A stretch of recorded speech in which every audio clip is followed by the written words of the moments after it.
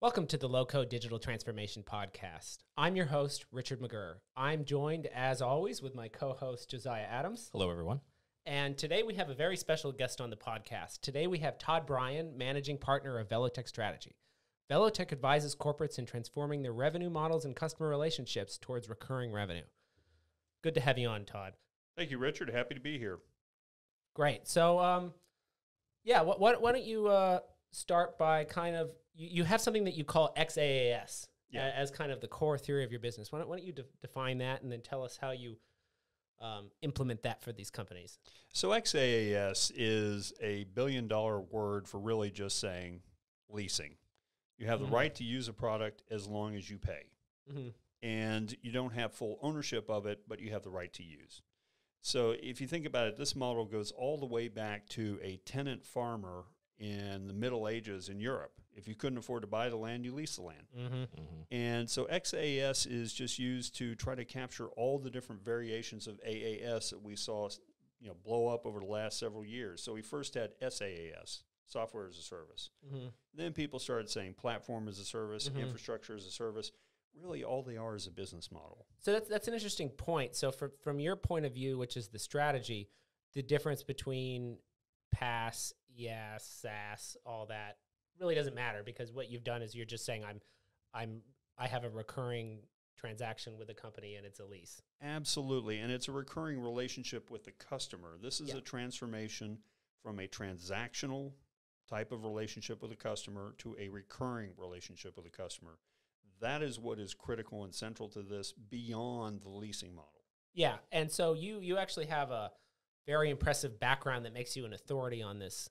So why don't you tell us a bit about that? I believe one of the most famous, one of the most well-known in the tech industries transfers from a transactional one sales model to, in this case, it was cloud, and I believe you probably know how much. Yeah, just go ahead and tell everybody. Sure. So just a background on my career, I combine strategy consulting together with corporate strategy executive experience. And I've done this mostly in the tech industry, but actually across a variety of different industries. In fact, most recently, I was a strategy executive with a company that makes light bulbs, Philips Lighting, and helped with the transformation both to an XaaS business model as well as IoT. And before that was Adobe. Yes. Yeah, I was a corporate strategy executive with Adobe and worked on the transformation to Creative Cloud. You may have heard of this. Yeah, you may have heard of it. It was controversial when it started, but turned out to be fantastic. Yeah. And could you tell us a bit more about what was controversial with that and what challenges Adobe had to take to... Well, why did they want to do, I think even start deeper. Why did they want to do it? And then... Yeah, tell a bit of that story. There are two sides to this. So first of all, why did Adobe want to do this? But why was this right for Adobe customers? Because I say a bit controversial. I was talking to somebody about this the other day. There were some complaints from customers at first when we made this change. Those went away after about 2 or 3 months. They were gone. I mean, there wasn't a whole lot of concern about this. So if you look at it from the customer perspective, and let's remember, that's where you start, right? You don't do these things just because they're fun for you. You do them because customers like them, and they will consume more of what you produce, and they will become more loyal to you. And maybe just in case you've been living under a rock, Adobe makes media production software. Creative software. Creative software. And that previously they sold a bundle that was... Several different bundles. There was, the high end was Master Series. So what did that cost? It could go anywhere from $3,000 to $5,000, depending on the version. One-time purchase. Per license. One-time purchase. Per license. Yeah. And, you think about that. Let's put it in the customer perspective. That's a lot of money, right? How many people have $3,000 to $5,000 lying around? They're just going to drop on software. Yeah, some big corporations, sure. But we're talking about creatives here. Well, what are most creatives? Most creatives are small businesses. So if you're selling... Or even freelancers. And freelancers, yeah. So if you're selling this product at $3,000 to $5,000, you're automatically defining a certain subset of a market that can actually purchase your product. So what the smallest subset, arguably, in their case. Yeah. Yeah. And so people are looking at this and saying it's not affordable. So that's not good for them. They can't enjoy access to the latest version of the software. Also, when something is priced at that level, this becomes a real problem, think of it. You're working in a company, and who hasn't gone through this that actually is even working in a large corporation? You decide you need an IT tool or you need some software or something. You go through the company purchasing portal. You go in there, you have to request it, and what happens? An automatic message goes to your boss. Saying, I want to spend $5,000. I want to spend $5,000. How embarrassing is that? It's like, oh my God, I clicked this button, I'm going to get fired. You know, you don't want to go through this. You move to a subscription model, $50 a month. Yeah, you put that on the corporate card. Mm-hmm. You don't even have to hand in a signature. receipt. Yeah, you can just say like, I've got a monthly. Yeah. So it's cheaper. I mean, more people can now afford it. It's easier to actually get it in your hands. You don't have to, get embarrassed and potentially in front of your boss. Then finally, another great thing is you're always using the latest, greatest version. There's no version issue. And new tools that are coming out all the time. Yeah, new tools are always, constantly coming out. So, and in the creative world, this is a major issue. If I'm working on something that's a photograph or a video or whatever, and I've done it in 3, and then I send it to somebody who's got 5, and he edits it and sends it back to me in 3. Compatibility mode. Now you've got a real serious problem. So you want everybody using the latest version so they get the greatest value out of it. So from the customer perspective, this actually turned out to be a no-brainer. From the company perspective, that's the one obviously internally I was thinking most about. I mean, it's incredible what the XaaS model does. It creates very predictable recurring revenue streams, but it also makes your costs very, very predictable. So Todd, can you tell us more about the kind of companies that this kind of as-a-service model applies to? So I actually tried to find an example of an industry where this wouldn't work. And the reason why is you look at what are some of the more famous as-a-service offerings that we've had over the last few years. Sure, it's software, but also it's Dollar Shave Club. They sell razors. Yep. I mean, if you can convert shaving products into as-a-service, you can convert anything into as-a-service. And by the way, Dollar Shave Club went from being some guys who were really frustrated that at the grocery store they had to press the little button to get the security to come over to open the thing so they could actually buy their razors. They said, no, we'll just get somebody to make them for us and send them to us. That happened to me this week. Yeah, it's annoying. It literally threw me off from the purchase. Is I was like, I'm not getting. I need my fusion blades, but if I can't grab them now, I got places to go. It's a holiday. Yeah.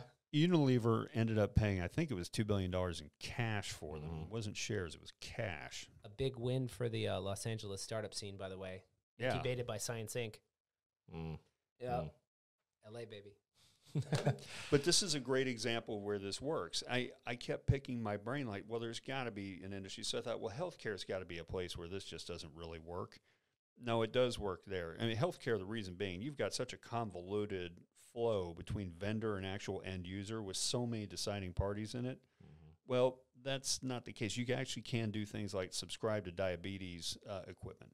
Oh, you mean the end user? End user, the actual person who's getting the value out of it.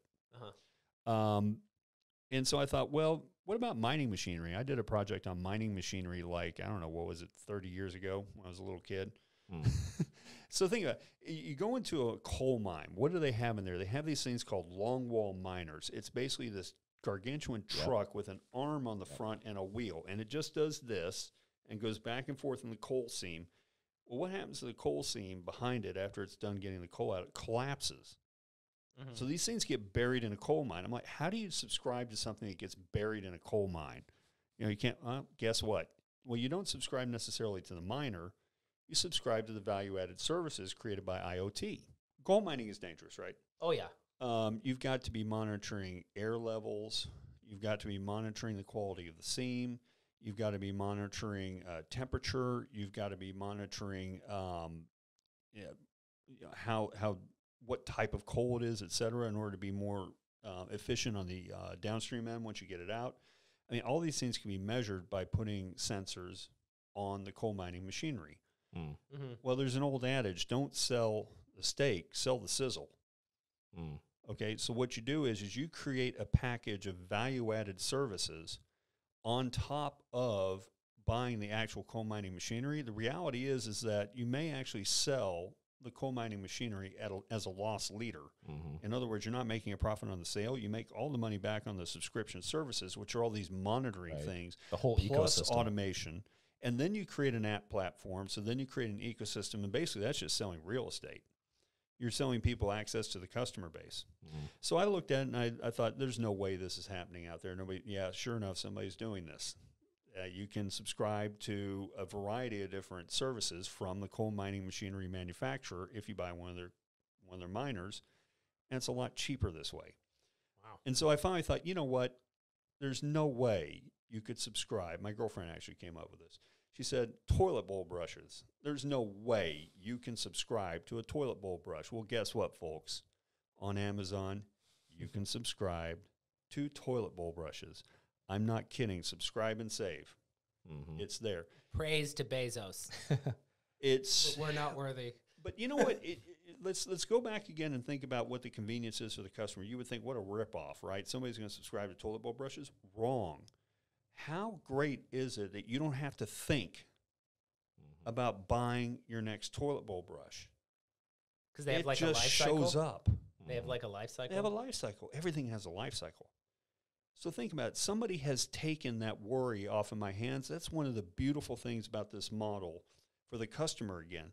They don't have to think. You think about, you can subscribe to the iPhone in North America through AT&T. You can actually subscribe to the iPhone, and you don't have to wait in line. You don't have to think about, gee, do I want to go for, are the features good enough?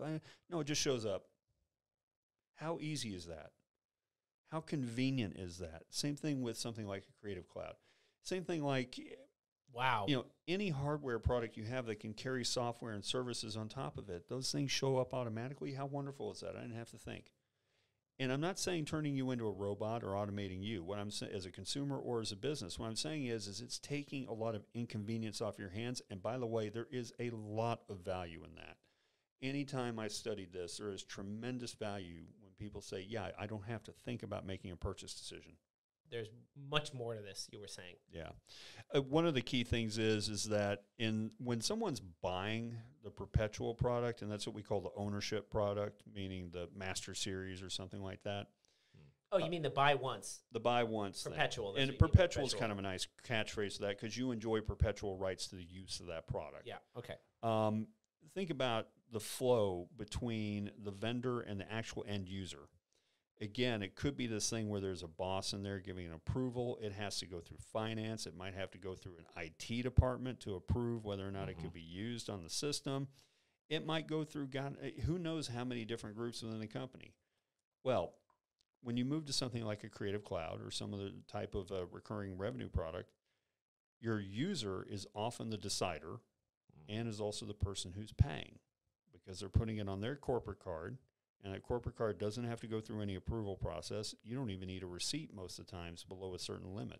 Because you've made the specific transaction under a certain dollar. Exactly, exactly. And you know who learned this first was Salesforce.com.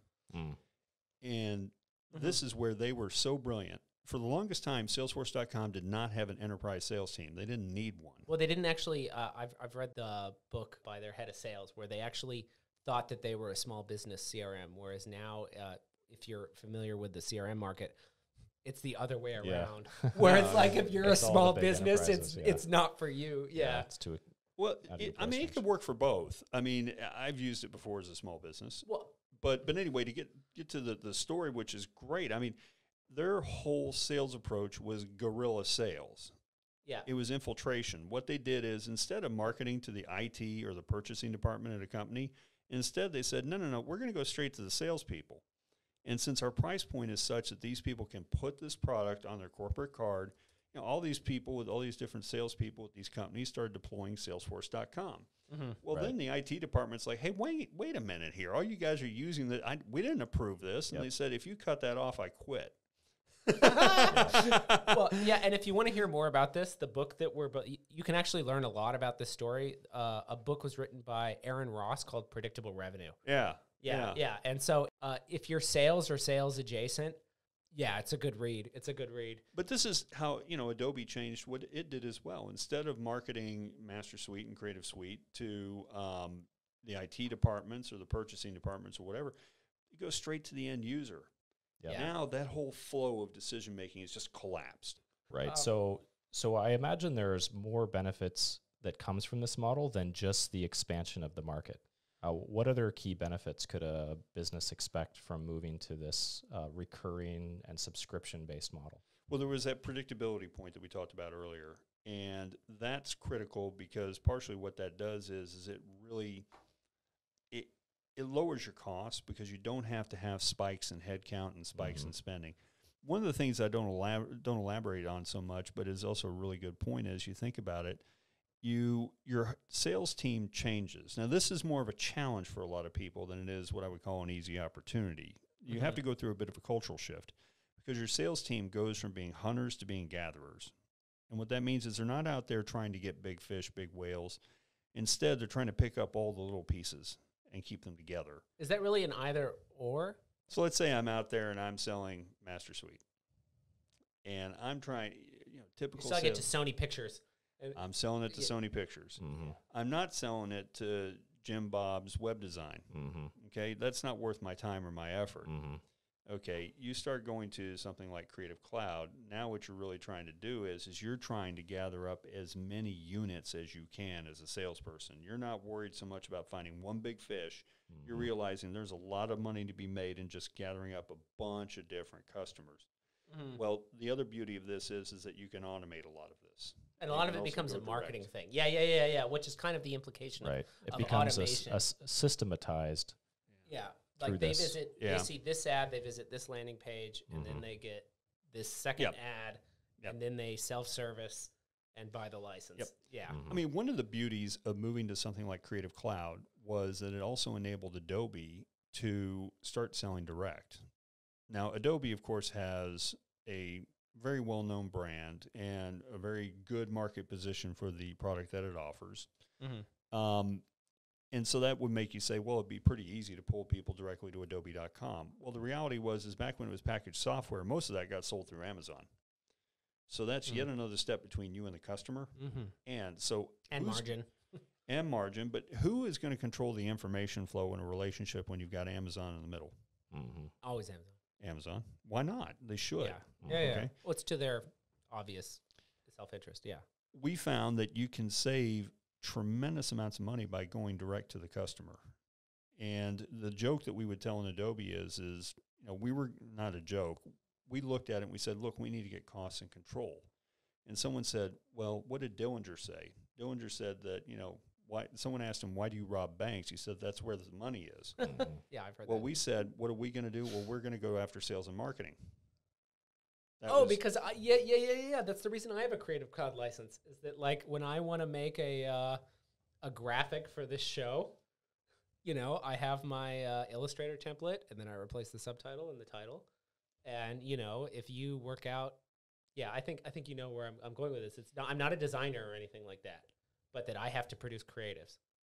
But also to save our own money, we were going to go after our sales and marketing budgets. And by getting this collapsed decision flow, this collapsed relationship flow directly from vendor to customer, you take out a lot of cost.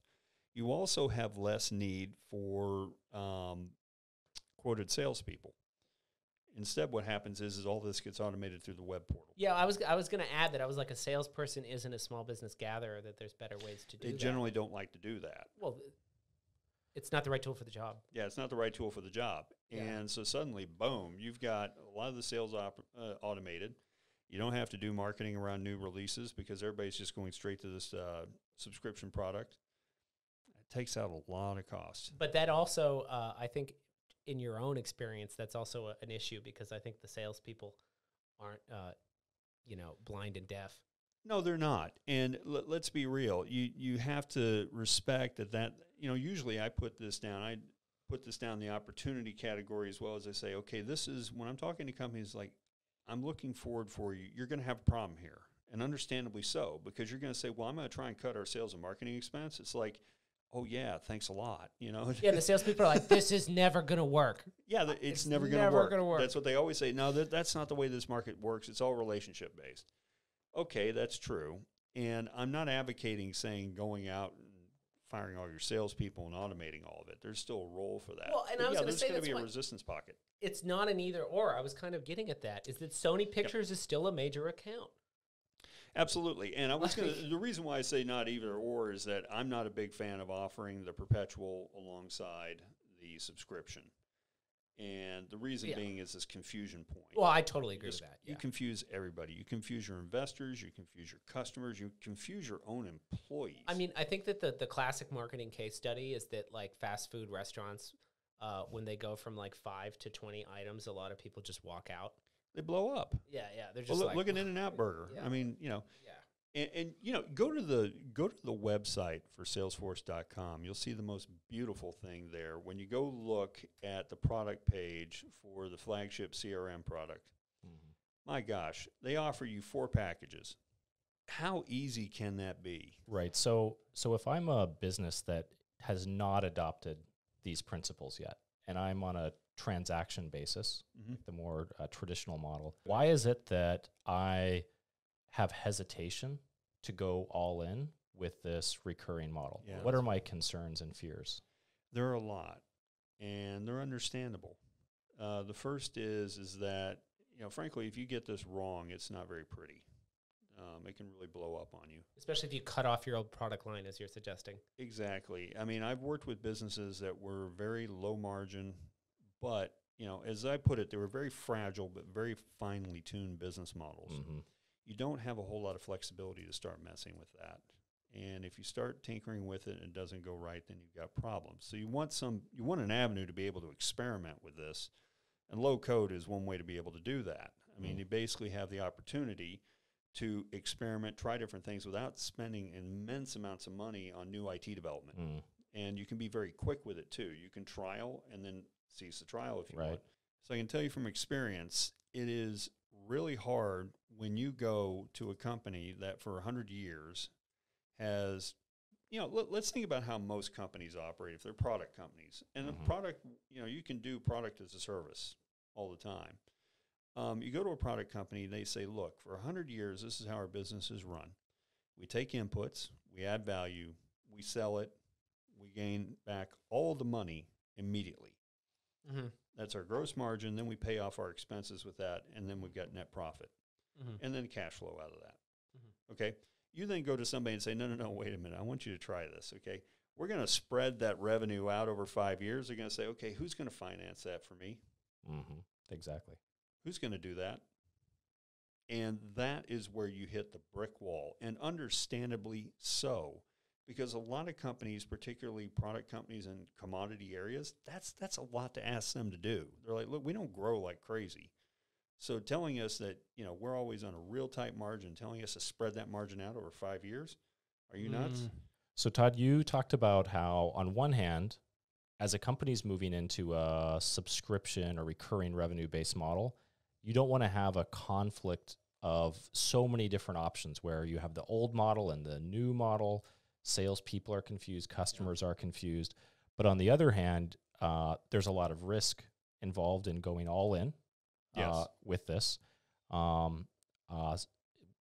Could you tell us a little bit more about the sources of this risk and what companies can do to manage this transition? So one thing I like to make clear, I don't think the risk, believe it or not, is on the customer side. If you put a good offer in front of a customer, they will take it. Agreed. And so the resistance that I've so often heard from companies about going to an AAS model for anything is, well, the market's not ready for this. As a service.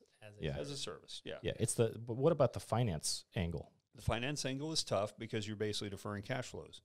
But the way that you work around this is that you can do what I call the hybrid model, which is the hybrid perpetual plus subscription model. Let's take an example. I used to work for Philips Lighting, now called Signify, has a really awesome set of IoT offerings for lighting and also some AAS models. Yeah, my house is filled with these lights. It's true. He's yes, got, like, thank you. Go, yeah. Oh, man. Yes, thank you. I have about 100 of these light bulbs. I'm Delighted to hear that. Yeah. Thank you very much. And a big shout out to all my friends back at Phillips Lighting that are sitting there going, yes. I know they're there. But think about it. You sell the hardware, yes. But if you have incremental services that you can offer on top of the hardware, if you have something enabled by IoT and connectivity, your customer is invariably going to get more value out of those new services enabled by the new features in your hardware. Yeah. You're able to quantify, if you're good at your marketing, if you're good at your product development, you know how much that incremental value is to your customer. You've tested it. You've interviewed them. You've surveyed them. You've gotten a good sense of, okay, they generally see this as my previous product without the extra features was $100. Now they see it as worth to them $200. It's not how much would you pay, because nobody ever tells the truth of that question, by the way. It's we worth work in $200. software. Yeah, we're familiar. Yeah, nobody Especially ever custom software. Yeah, nobody ever says that. yeah. What's your budget on this, by the way? It's the worst question in the planet, right? I mean, nobody ever answers that, honestly. So you've got $100 of incremental value, roughly. You want to take into account the cost side of this. I'm leaving that out because it gets very complicated math, but I've laid this out on my website, by the way. You can basically say, okay, that incremental $100, I just put that into my AAS things. So I've earned back my gross margin that I'm accustomed to earning. Mm-hmm. And then the rest of it I can put into these recurring contracts. Mm-hmm. Boom. Right there, you've handled your finance problem, and not only that, you've created an incremental value for the company. Can you just real quick, give us 3 examples of these that aren't software? Oh, yeah, the coal mining machinery one. Yeah, that being That's the one. first one. Okay. So light bulbs be another one. And? A good example is I own a bike trainer at home. Uh-huh. And it's a connected trainer. And it's essentially worthless to me unless I also get the subscription product, which is to actually allow me to monitor my performance while I'm biking on this thing. You have to pay for that, though. You have to pay for that. That's on the subscription. I mean, you can manually set the resistance, but who wants to do that? You want this on the fly. Oh, because they're giving you dynamic training programs. Yeah, where you can exactly. Having more fun with it. Yeah, I won't say the brand of it because there's a lot of brands out there, and they all basically do the same thing. The hardware itself that you actually attach the bike into is a loss leader. You buy that, they're not making any money on that. What they're making money on is the App Store. When you go to the App Store and buy their app in order to be able to download dynamic programs and different training regimes and stuff like that. 30-minute hit program. Exactly. That's where they're actually making the money. Oh, so, I think the one that's, what's the most famous? Peloton. Peloton works under that business model. Yep. Exactly. Peloton works under that business model, probably. I can't confirm it. Well, no, they offer you streaming classes. They have to. Yeah. Yeah. So, in case people don't know, Todd and I are real cyclists on actual roads, so we don't own Pelotons. I was a real cyclist when I lived in California. In Hong Kong, it's a little bit challenging, but I try to do as much as I can. But those are good examples. Oh, you know who's really good at this kind of thing is Amazon. Okay, Yeah. Go into that more. Everybody knows about Amazon. Amazon doesn't make money on their hardware. Oh, you mean like the Fire TV? Fire TV, all that stuff. They don't make money on that. Yeah.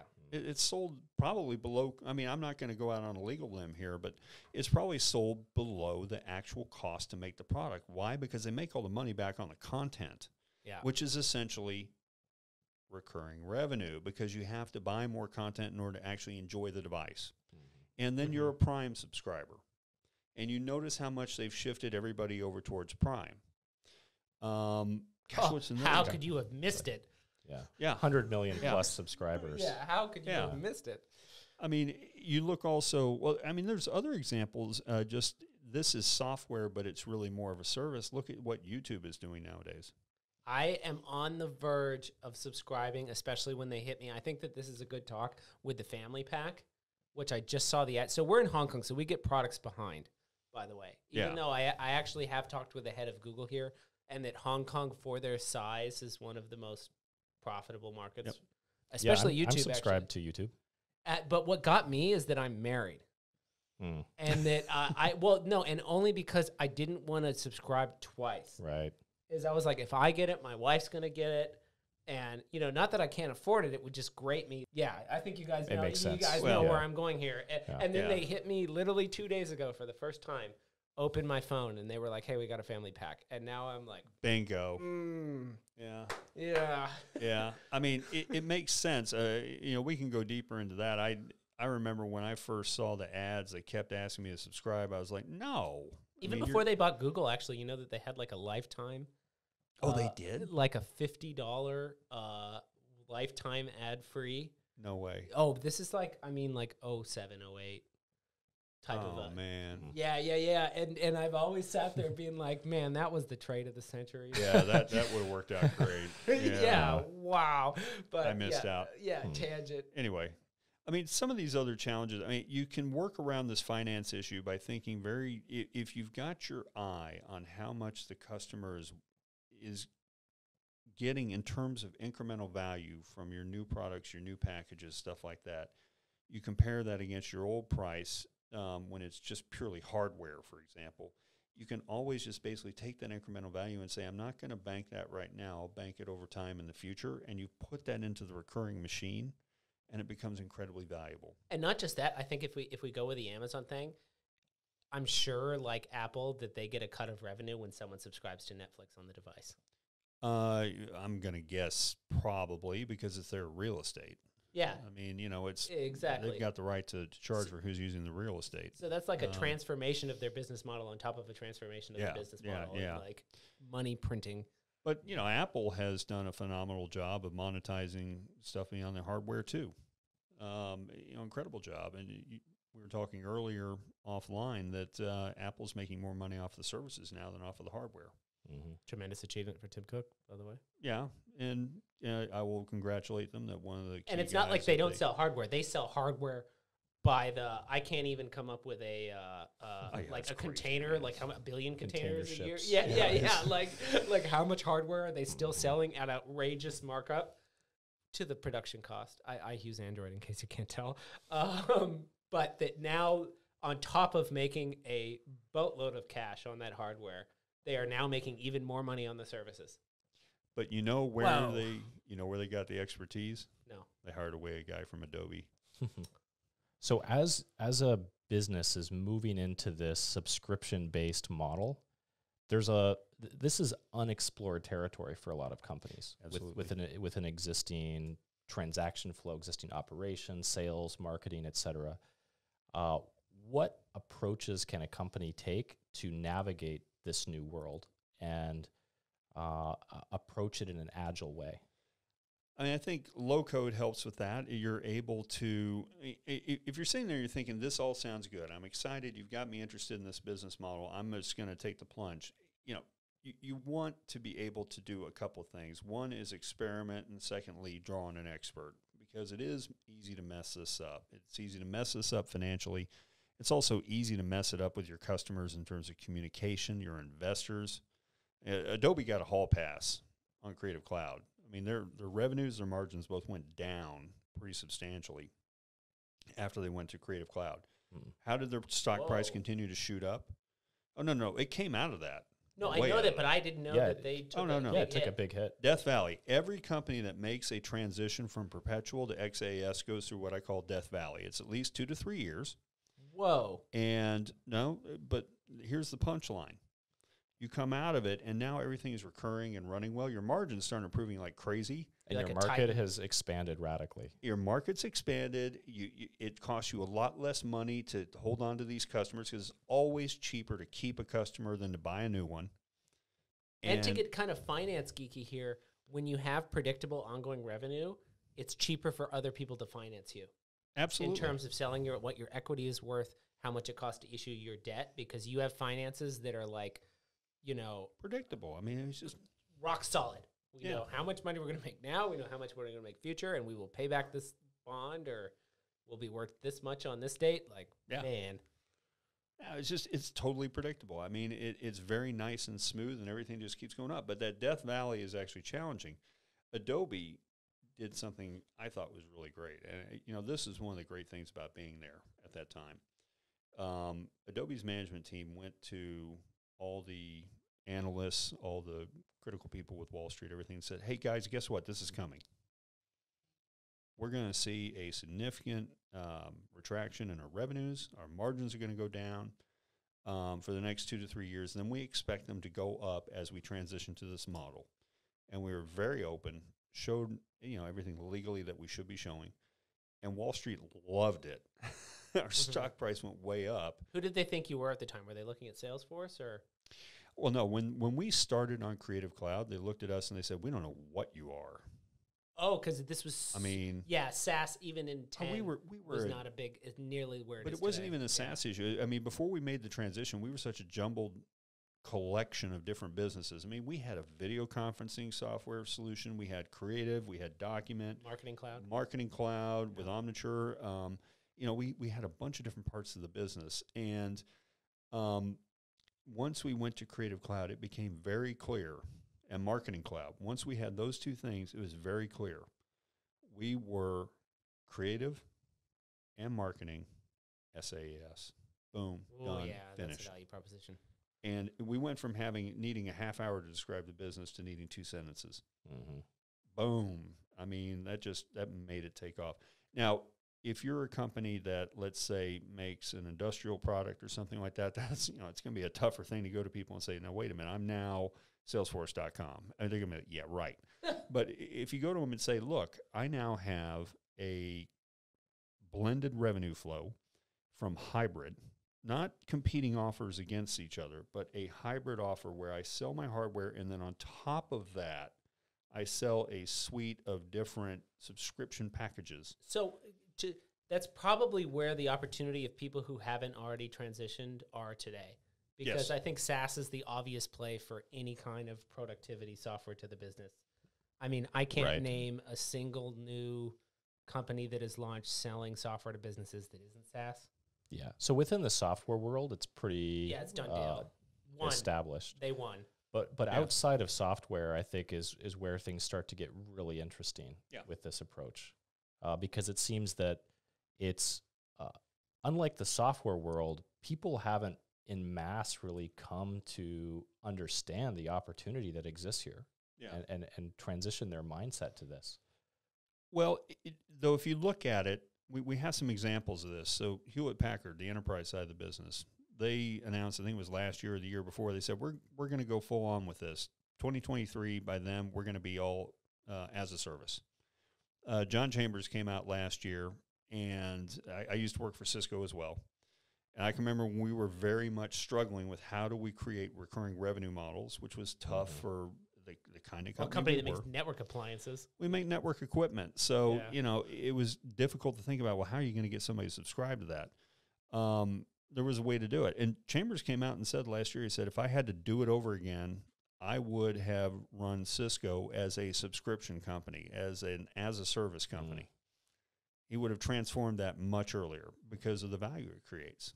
So, we're seeing this among tech leaders doing this. We've talked earlier about Dollar Shave Club. I mean, it is spreading. It's going into more areas. It is scary. First is making sure that you trial some things. Creative Cloud was trialed in Australia. English speaking, great market, not the hugest market on the planet, but, we could try it out there without tanking the whole business. Yeah. And it worked. And so what did we do? We said, okay, boom, we're going global with this. Trial some things. Low code, the theme of the podcast. I mean, that's where this fits in. It's being able to experiment quickly, being able to translate from the business guys that are coming up with these ideas, the guys that can actually implement the IT. And where is this IT? Because it's not always necessarily going to be delivering continuous software updates and doing license checks. Development of custom software solutions. Well, what software do you need? If you're looking at what you can get off the shelf that's going to help you with subscriptions, first off, you need some sort of subscription billing backend and a customer relationship backend, basically monitoring, customer activity and stuff like that. There are good ones out there. There's Zuora, for example. And you don't mean like a CRM. You mean more of like a data analysis. Data analysis. Yeah. You have Zuora. You have Gainsight. Gainsight doesn't do the billing side. They do more of the relationship side. These things exist out there that you don't need to build. What you're thinking about more is that I need to learn specifically about what people consume more of, why. So if you go back in time, Adobe Systems, Well, I mean, look at any company. They watch their end users actually use their product. Adobe used to have people literally sit over somebody's shoulder and watch them use the product. I mean, you imagine you're sitting there doing your work, and it's like, dude, can I help you? It's like, could you go away, please? I'm trying to work here. You know, And thinking you're get good data while the researcher behind you was watching you work. yeah, it's like, oh my God. But now what it is that now that it's online, you can monitor all this stuff. You basically create value by seeing how your customer uses your product, where they're having problems, and then you start automating, understanding, well, we're starting to get into the whole area of customer success. So this is where Which I is see huge. enormous. Yeah. I mean, as I joke, I could write a book about this. In fact, I am writing a book about this, and it's basically how you do it. Well, and then when you told me what you wanted to talk about, this was also the part where I personally was like, free consulting. Tell me everything you know. Oh, yeah, I'm not going to tell you everything I know. Tell me all of it. Yeah. But, you know, basically the idea is, again, if you're doing anything as a service, if you're doing anything subscription, all your money is going to be in the renewals, okay? And this is where we were talking earlier about, so what are some of these roadblocks people are going to run into? One is your sales team. Your sales team is no longer selling. They're now maintaining. Mm-hmm. And that's why, you know, you don't necessarily need to automate all that. You still could have your salespeople, but part of what their new job is to make sure that the customer ongoing is happy. It's not just to get that big sale, because you find that the customer acquisition cost, usually a good payback period can be as much as a year, meaning you don't make a dime off of the customer until you've had them for at least a year. Renewal costs generally. What do you mean? Where's the cost contribution on that, though? What do you mean? Well, was it like the physical inputs in the manufacturing process, or do you mean like total cost?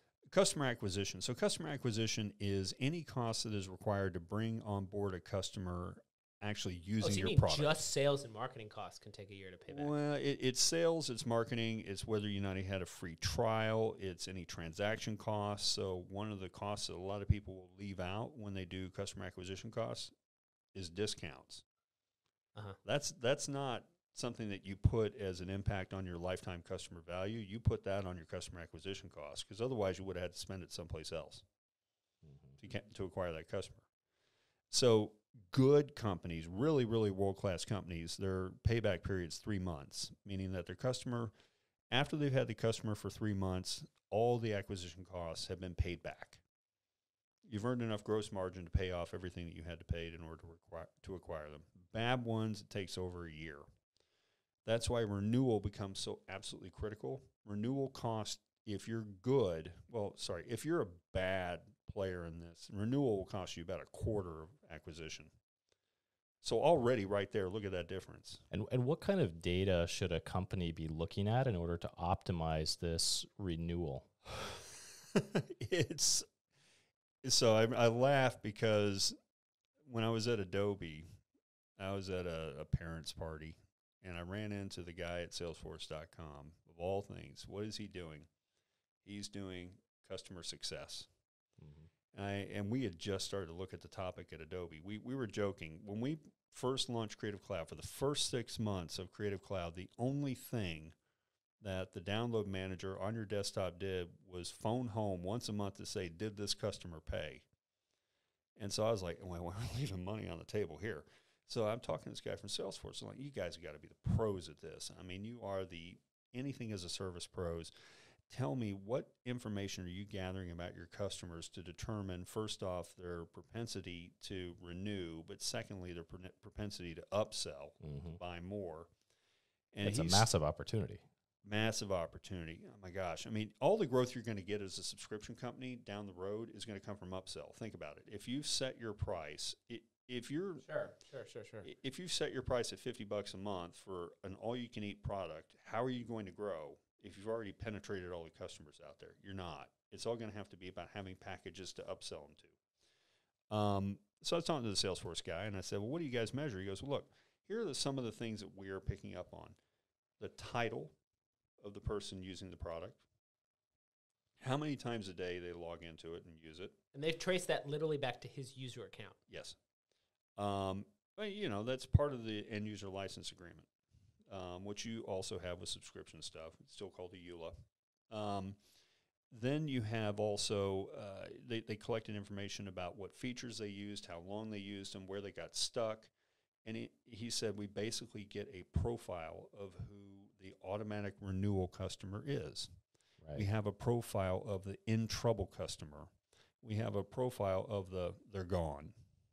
Mm-hmm. And I said, well, how do you analyze all this stuff? He said, well, we do it in Excel. Mm-hmm.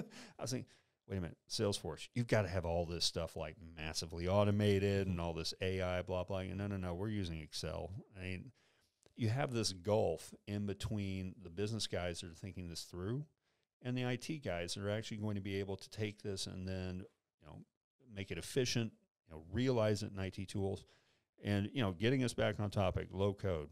This is where low code is beautiful because it lowers that barrier in between the IT guys and the business guys and also the cycle between them. Well, and also have how this was a support system, which I think it was a side process to a strategic process. Well, if y'all can understand what I'm saying by that, is that their core process is renewals, but one of the things we have to do on the side is crunch some data about customer success, and I'm sure that Salesforce uses Salesforce for their renewal tracking and everything like that, but that, trying to build that into the core system was too much. So maybe something like low code can take that auxiliary process and still create a lot of value there. With because there's as Todd's pointing out, they're able to predict which customers, and correct me if I'm wrong here, Todd, that you're able to predict which customers have signals that they are in higher risk to churn, mm-hmm. and then you're able to better allocate resources about sales support, staff in order to. Maybe they just need a little bit more training. Maybe there's some detail about the product that could be changed a bit to make it really sticky for that customer. Yes. And through this whole data analytics feedback loop that you're building, it sounds like there's tremendous opportunities there. Tremendous, because, you did a great job of laying out, there's a variety of different sides to what we're talking about here. One is I get to triage my customers to determine their propensity to renew. And is that valuable to me? So yes. The dollar value of the account manager. Pretty much. Yeah. Basically, what it helps me do is it helps me not spend any money on the people that are lost. Mm-hmm. Oh, yeah. Okay. Or who are just so happy, And also those. Yeah, they're just set. Roughly in any cohort of subscribers, you're going to have about 60% are so happy they'll auto-renew. Either that or they may have forgotten. But, for them, it's a no-brainer. They're there. They're staying. Then you have about 10% that you've annoyed them so bad for some reason. People always are going to have an issue with some portion of your customer base is going to have an issue. They're lost. You're not going to keep them. You've got 30% that are sitting on the fence. Normally. How did you come up with this 30% number? Research. Okay, so that's just the way it is. All right. It's just the way it is. I believe you. This is sort of industry practice, talking to people. What ends up happening is that if you're a subscription company that's not particularly good, what do? You get to this, you've got a cohort coming through. It's their renewal period. It's month 11. And you're looking at the data, and you've done your 60, 30, 10. So what do? They flood the 30 with spending. Mm-hmm. Well, normally they only keep about a third of that 30. So you've got a cohort. They all signed up in the month of June. Mm-hmm. And you're just looking at the month of June signups, and you're in May of the next year. So these people are in the process of thinking about renewing. So you're thinking about, well, what do I do? I've got that 30% chunk in there. Oh, that's what you meant, the allocation. Yeah, right. That 30% chunk in there may walk. And for the bad companies out there, they only keep about a third of that 30. And what do? They normally flood the heck out of these people with promotions, which are essentially discounts in different clothing. Yeah. And so what do? They've got 90% of their spending gets focused in the form of a discount on trying to save 10% of their subscriber base. Those are horrible economics.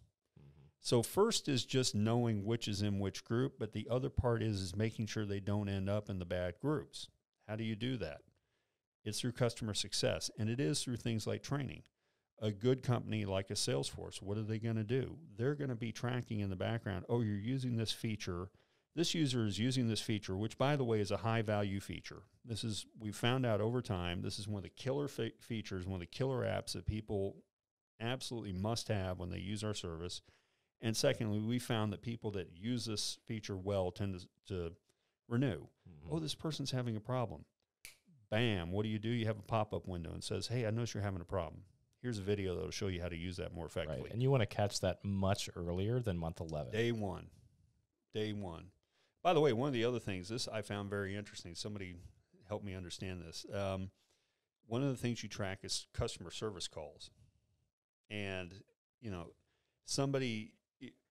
I'll ask you, what's the optimal number of customer service calls for somebody? I mean, people who renew, typically how many customer Greater than 0, I would guess. The people who make no customer service calls are almost certainly not going to renew. Why? Because they're not using it. Right. If you've got one customer service call per quarter, that's the sweet spot. That means they're not mad at you, and it also means they're using the product. Above that, it means they're angry at you. The sweet spot is one per quarter. I was surprised when I found that out. But anyway, yeah, so you track these things, you make the customer successful, and this is all through the tracking of data and things like that. If you have a direct relationship with your end user, getting back to one of the fundamental benefits of going to this as a service model, well, you're able to get that information. Previously, you could. I mean, think about it. In the old days for a software company, they put a postcard in that box and say, please send this back with your information. You imagine you got the CEO of Microsoft sitting there and Ballmer sitting there going, oh, God, please send that card back. Please, please. I mean, that's how trapped they were. Mm-hmm. And now you've got all this stuff, if you're going to cloud, if you're going to things like that, but even if you're just a coal mining machinery manufacturer, if you've got these connected apps on top, now you're getting that direct user information. You don't have to go interview people. You're getting it automatically. Oh, that miner jammed 5 times in the last 30 minutes. And it's the ground truth. It's not just what people say. You could see what they're actually doing. Bingo. It's demonstrable data or actionable data. I want to jump in here and talk about even some revelations about the nature of what maybe low code is between Josiah and I. All this glue and like just to can ramble about this super quick here is that you were giving the example before about how they were using Excel. Yes. And yeah. So it's about being able to systematize that and then tie that data in. It's trapped in Excel. Yes, and then, yes. And then bringing it out of that trap and then connecting it with all your other tools. And something that needs to evolve quite a lot over time, where it's not like you have it all figured out perfectly at the beginning and you just go build. Right. Yeah, absolutely. No, again, it gets back to the experimentation thing. It gets down to getting these cycles down. Mm-hmm. So, I mean, when we were talking about tools, when we were talking about the subscriber platform, I mean, examples of ones that are out there, Zuora, they supported Dollar Shave Club. They were a major client of theirs. Gainsight is excellent at customer success. They're one of the ones that are available out there. There are many.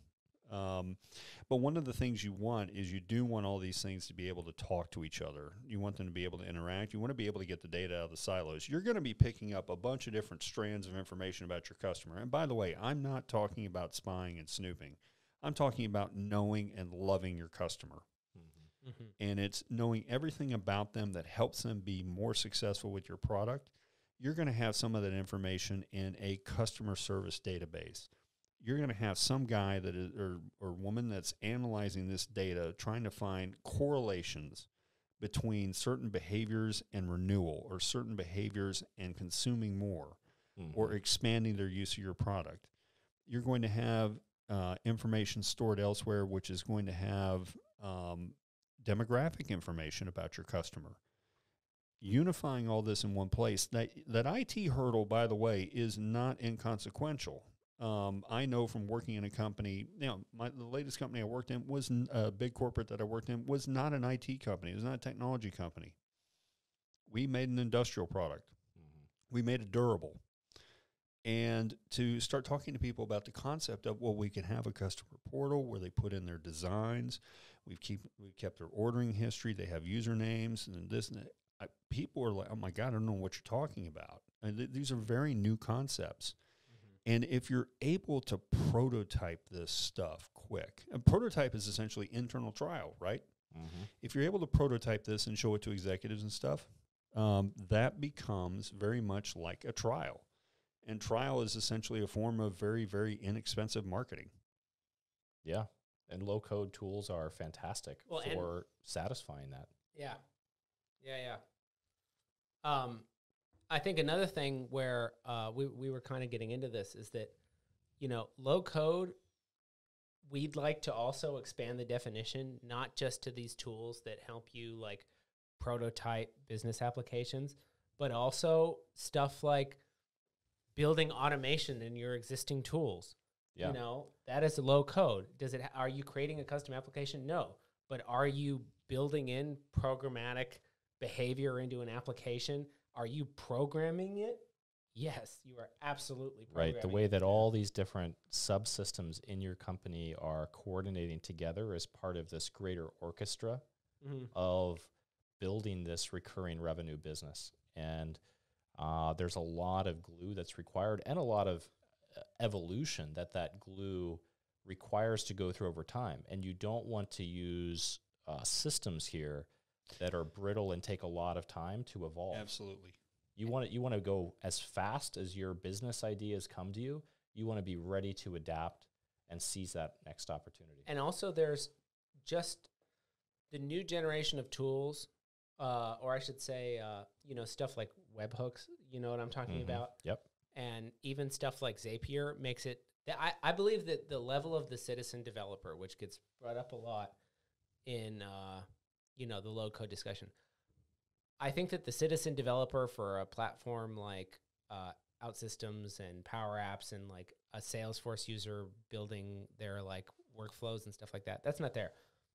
What you're starting to get these days, which is absolutely low code transformation, is like a tool like Zapier, where you have a guy who's in marketing ops. And this is an example that I saw recently where when a customer's credit card fails to renew, it posts in Slack. And that means that the account team needs to call that guy up like immediately and say, hey, you still want to use this product? And that I bet you from idea, okay, so let's say by the time he solidified the idea and said, I need this to happen, that probably took him generously 30 minutes. And that could have a huge impact. Massive impact. Yeah. Because what is a customer service call? Is that a cost? Yeah. What kind of cost? OpEx, I got it.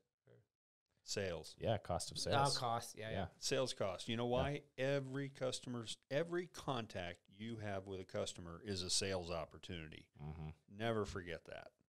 I mean, that's why you do things like customer success where you have pop-ups and things like that in your software if you're a software company. This is why you need an app a lot of times, even if you're a hardware company. It's another touch point. Anytime you have that conversation with a customer, having a full profile understanding of that customer, it becomes an opportunity to sell and upsell, because this is an opportunity to convince them of the great things that you have that are at a different price package. You like show but hide a feature saying, oh, you could have this. Yeah. And by the way, it sounds like I'm playing sort of Machiavellian games with customers. I'm not at all. What I'm proposing is basically the more satisfied a customer is, the more you're fulfilling their needs, the more benefits you're giving them, the more they are going to happily pay you. That's why we have premium price products that exist out there and sell well. Yeah, this is about discovering how to better service the customer in the end. It's not a Machiavellian scheme. It's really about not at all understanding them. And to do that, we need tools and processes to help us discover that optimal approach, faster, cheaper, lower risk. Yeah, because they've already sunk so much time and money, even up to the point before they subscribe, and reputation, telling their boss that we're adopting this new system and then it's failing. And then if you can come in and say that you haven't used the email automation tool, and that's actually the big sell on this product. Yeah, I mean, how many times have you guys bought something, it's not working for you at all, and you just I wish someone would just contact me. I mean, maybe you don't think about it, but if someone were to contact you and proactively say, how could I help you with Well, this? especially not just like a nonsense email, especially if it was, nonsense is in like, hey, would you like to schedule a call for training? Like, no, I'm so busy. But if they were like, we see that you're having problems setting up the emails. By the way, I know about the case. I've been into your account, and I can see what you've tried to do here, and I'd like to help you just get this fixed. Yeah, or another example outside of the software space. Earlier, you guys were giving an example of, say, these bike companies, right? So because they've created this data loop, right, they could see that someone bought the bike, they cycled for a day or two, and they have not cycled again for the last several days. Well, especially if their pulse was out of control because they were clearly out of shape or something like that. No, that's health monitoring, right? Yeah, maybe you should suggest this person some easier. Yeah. So there's so many opportunities here because you've created this cycle. You can discover that, maybe we should adjust the product itself. The way that it goes back all the way to product development. Yeah, absolutely. You could really get to the root cause of what is causing the opposite of customer success. What is causing the failure? What is causing the churn? By the way, that makes me think of an example when we were talking about the automation and saying, this guy's not using the bicycle. A friend of mine back in the Bay Area that I used to bike with, he worked with NetApp. And he was telling me about one time when he got a phone call from a customer. The customer said, your guys are here. They're trying to convince me that I've got a server with a problem. And he said, they brought a server. They showed up unannounced. They've got a new server with them. They want to pull out the old one and install this one. What's going on here? And he said, well, let me check. And he goes, well, your existing server has a fault. It's not working properly. They're here to put the new one in. He goes, no, it doesn't. It doesn't have any problem. I didn't call and tell them this. And he goes, I know you didn't. We found it. And then he goes, wait a minute. Oh, my God, you guys are right. There's a problem with my server. And they go, yeah, we're here to fix it. He goes, oh, you guys are lifesavers. You figured this out before I did. Yeah. Boom, right there. Think about what that customer's going to think in the future. That. He's like, they've got my back. Yep. They're not going to let me fail. Right. I mean, that's the kind of story that would make me want to tell all my greater colleagues, in my field. Or if it's a consumer product, tell my friends, wow, these guys are amazing. Yeah. Absolutely. And that's where, by the way, one of the other things that I do is I advise both corporates and startups a lot. Sometimes startups, they're an interesting game. We don't want to spend a whole lot of time there. But one of the things they're always asking about is marketing. And I tell them, guys, don't be spending a whole lot of money on doing a ton of advertising. Your number one most effective tool for marketing is referrals. Bring a friend, sell two for the price of one, and tell somebody to bring a friend, a second customer. Watch their user data and see when they've had a big win and say, hey, I need a referral. And but referrals only come when someone is in love, usually. Well, that's what I said. Right? That's why you look at the data and you say they had a win. Yeah. So for companies with, let's say they're a bit younger in their development cycle, getting back to this, where do you put your dollars, right? You have to get to that wow first and really do a fantastic job for your customer. And again, this is a place where low code is very valuable because it can, you build this data engine. Yeah, go ahead, Todd. Yeah, I was just going to say, this made me think of something that goes back all the way to 1993. So a good friend of mine from high school, he goes to work for a credit card company. And his background is this guy studied physics undergrad at Stanford, but he's working for a credit card company. I'm like, what are you doing there? He goes, I am going to bank the unbanked. So basically this company, what they did is they were able to pull information on people without credit scores and pull them together into a consistent assessment of their credit risk without actually having a credit score. They called it getting to know you, getting to love you. and getting to know all about you. And it was fantastic. I mean, the amount of data science that went into this back before anybody ever talked about big data or AI or any of this stuff. This was back in 1993, but that's essentially what they were doing. And this guy, this friend of mine, he is now retired. He was an angel investor in pretty much everything that is social. And he owns his own private island in Belize. This stuff it's not that new. These are business fundamentals. But if you think about it, the reason why my friend was able to make so much money off of this is because back then, very, very, very few people had the ability intellectually to pull together these strands and then implement it in IT. With low code, what are we doing? We're essentially now going to make it possible for that connection between the business thinking around this and then the IT execution around this to just be affordable and fast, because that barrier, the reason why you needed a physics genius from Stanford to do this kind of thing, that comes way down. Todd, I think we're all learning so much about on one hand, the opportunity that's tremendous in businesses moving to this more recurring, subscription-based customer success model. And you've also talked about how, hey, it's also a perilous path if you do it the wrong way. There's some big risks here. So, what kind of a we could see you have a lot of expertise here. What kind of a company, what kind of a executive should contact you? Where do you come in here? Yeah. How do you help these people out? How do you help people navigate? I've been pretty fortunate. I've had the opportunity to both work as a strategy consultant and across a broad set of industries, but at a very prestigious company. Yeah, I would like to think BCG. Yeah, pretty good company. I've also worked as an equity analyst. I've worked as an independent consultant. I've also worked as a strategy executive in Cisco and in Adobe, as well as Philips Lighting. And through that, I've gained both this understanding of these shifts, these opportunities, these big changes in businesses, but as well, I've actually had to implement them. I actually had to own them, had to go do them. And so it's a combination of both practical and strategic thinking that I can put to application for any company. What I typically do best at, where I'm really able to help, is those people who, an executive is sitting there thinking, this sounds great, Todd. I love what you've laid out, and I also understand these risks, but what's really going to happen? What is going to wake me up at 3 a.m. one night, and I'm going to be shaking going, oh my gosh, my company is on the line with this one. I need help. I'm going to be able to answer those questions because I've been through this. I've done this. Okay, I've done it both in a software setting and in a hardware setting.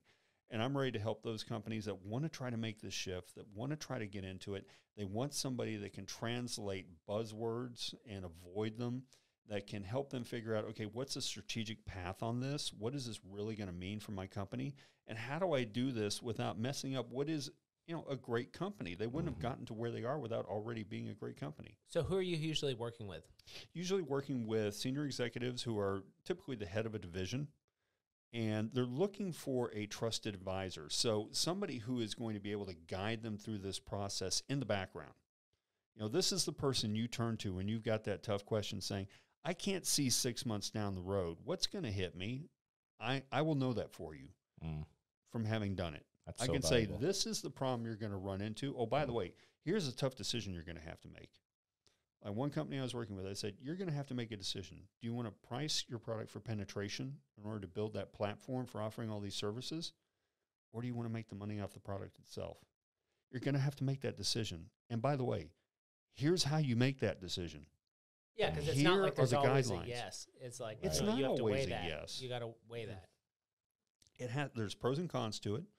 It's pros and cons of market, of value, of your own company.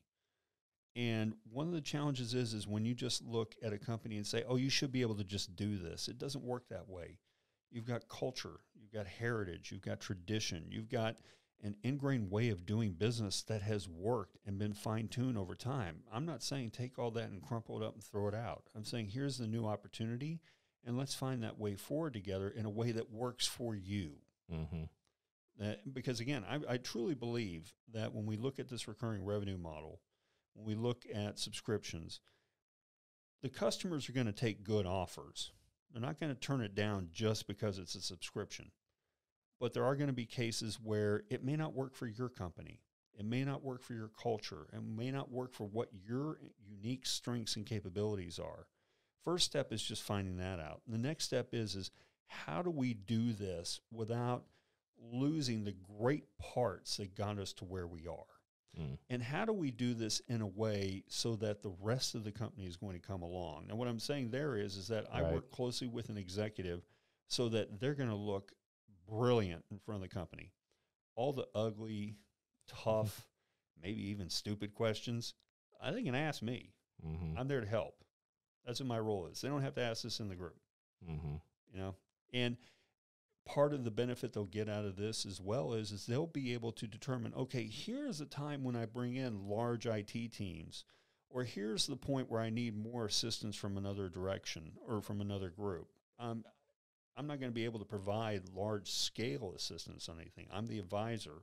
And what I can say is, hey, here's the point when you bring somebody else in for this.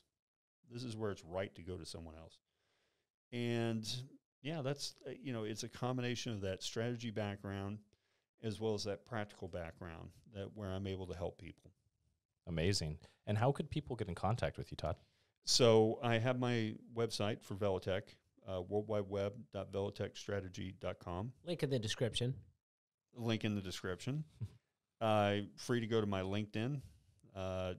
It's, Link in the description. Link in the description. My email address is just todd.bryan@velotechstrategy.com. Love it. Link in the description. There you go. And yeah, those are the places to reach me. Well, Todd, I mean, it's been incredible having you on. I was absolutely engrossed, to say the least. I'm sure we will have you on in the future. What I'd really like to do is dive into a lot of the specifics that you were talking about, like especially the customer data thing. Yeah, customer success. Yeah. How do we optimize that forever? Yeah. And we could, and it's an incredible area because it's not customer service, it's customer success. And this is one of the fortunate lessons I got from working at Cisco. We didn't call it customer service at Cisco. We called it customer advocacy. Find out more about that on the next episode, everybody. Thank you for joining us. See you next week. Thanks. Goodbye. Bye-bye.